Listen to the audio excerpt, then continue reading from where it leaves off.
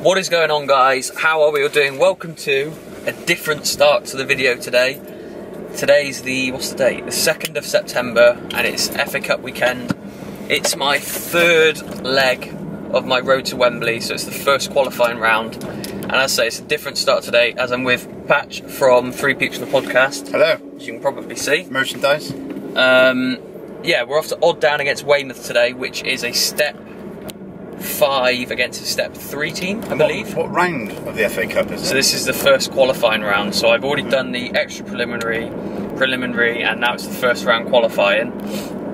Yeah, originally I was planning on going to Billericay against Didcot, but I didn't want the hassle. You're a biggest fan of Billericay. Yeah, I just ended up moaning. And yeah, I'm going to hand over to Patch now. Oh, we're falling. It's moving. To ask a couple of quick questions as part of the intro.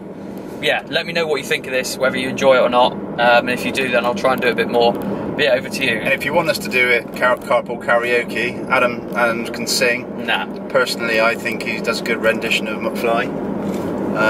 So yeah, maybe that can be a bonus edition one day.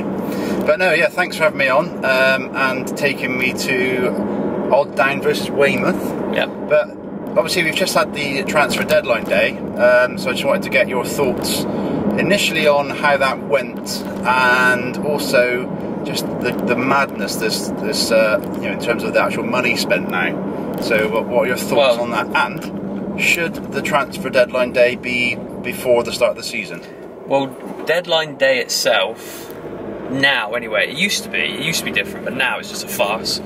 It's just a day for the media, basically. I don't know how much money was actually spent on deadline day, but apart from Oxlade-Chamberlain, who we knew about 2 days ago, apart from him, and then obviously the Mbappe deal, which again we knew about weeks ago, nothing happened.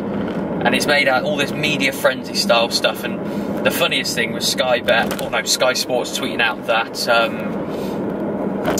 who was it? That Sanchez was gone to Man City. They tweeted he'd actually gone. Sky Bet would have put a load of their odds right down, everyone would have bet on it, and then 10 minutes later, deal was straight off again. It's just an absolute farce for the media to get lots of people watching Sky Sports News for the day, basically. Is that a conspiracy theory? Yeah, it is a bit. Funny enough, we discussed conspiracy theories in episode 51 bit of a plug of Three Peeps in the Podcast, available on iTunes. Links in the description. But I think the actual summer deals, it was 5 years ago, it was 450 million. Now it's a billion. And now it's 1.4 billion in 5 years. Well, it's not worrying way it's going. It's not actual money anymore, is it? It's just what is it, Bitcoin? It's monopoly money. It doesn't exist. What's Bitcoin? I'll tell you later. I'm too young, probably. Bristol pound? Yeah, it's not. It doesn't exist. It's not real money. It's just beyond belief. And the fact, and as you said, the transfer window should close on the 1st of August. Whether it opened a couple of weekends earlier, but it should close before the season started, because it's ridiculous. And as a Chelsea fan, what do you think about the sort of 7 or 8 rejections that you had throughout that?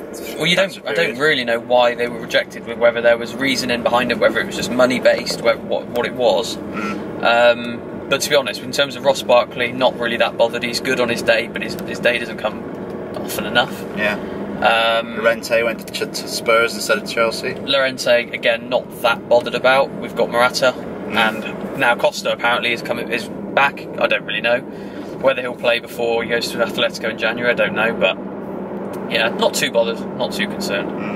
Okay, moving on then. Other bits of buzz around your Twitter has been around the under-23 teams in what was it called? The Leyland Daft Trophy, or the Freight Rover Cup, whatever it's called now. The Checkatrade. Checkatrade, yeah.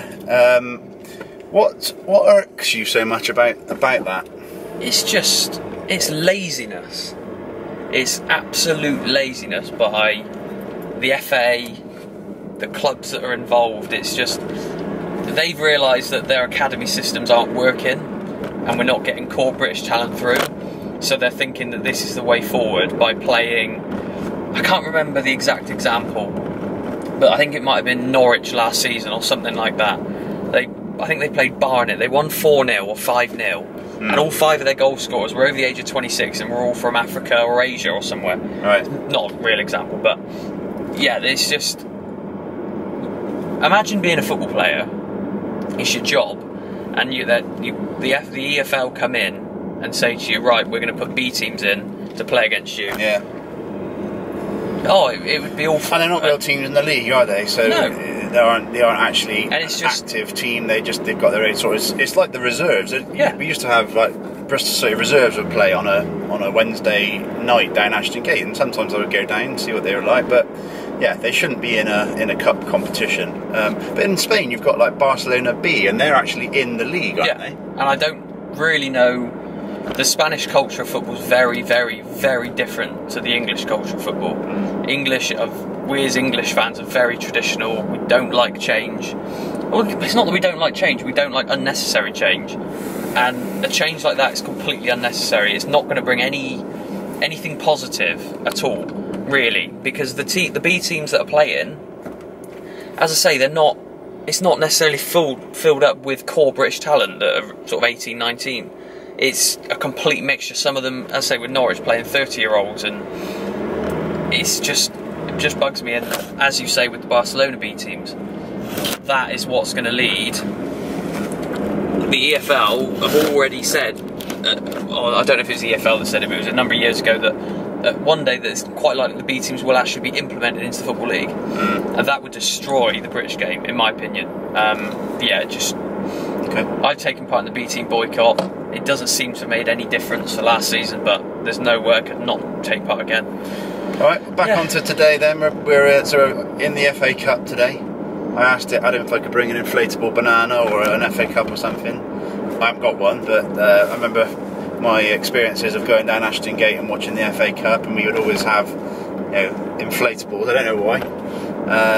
If you had one, you could bring one. Yeah, I'm sure you'd be allowed it in. But so you aiming to go to every round of the FA Cup? Yeah, I hope so. So as I say, I've already been to 2 rounds. I've been to the extra preliminary. I went with a few guys to Flackwell Heath against Burnham FC. That was 5-0. And then the preliminary round, I went to Wimborne Town against Andover Town, which again was a cup set. Andover won that 2-1.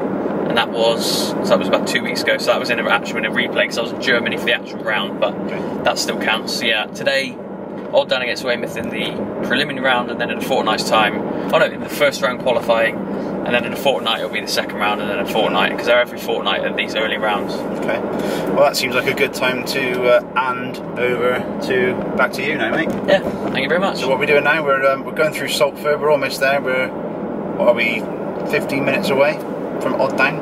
About that, I think. Excellent. Yeah, 15 minutes. Cool. Yeah, hope you enjoy the video.